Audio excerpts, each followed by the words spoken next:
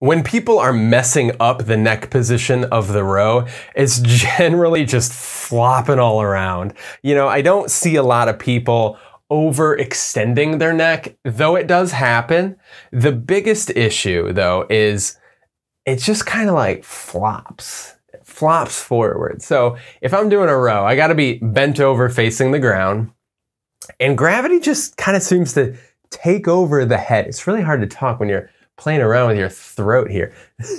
Push my head forward like that because gravity is pulling me down, and then people try to row and they find that they need to throw their entire body into it. They find that they feel it a lot in their shoulder joints, but don't necessarily feel those muscles working.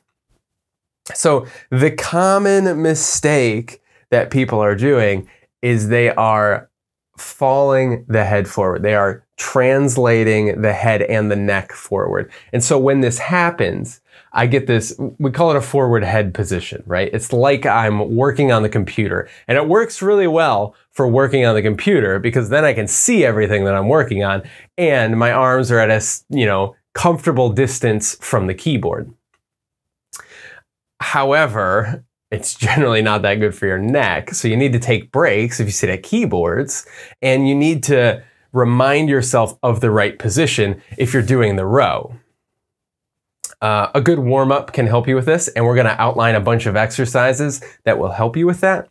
But biggest issue here, we talked about the right curve, where I look up and I get a nice curve in my neck, and I tilt my chin down, and then I can turn my head really, really well. When I push it way forward, if I try to turn, I get blocked. I joked again. It's funny. It's kind of, it's freaky. It's cool. Position determines a lot of different things. And that's, just another example of why we're doing this, why we need a strong, stable neck if we want a nice, strong row. We talked about the nerves come out of there. The position matters. So don't let your head fall down towards the ground. Don't just throw your whole body into the thing. You want a nice little curve here with loose mobility.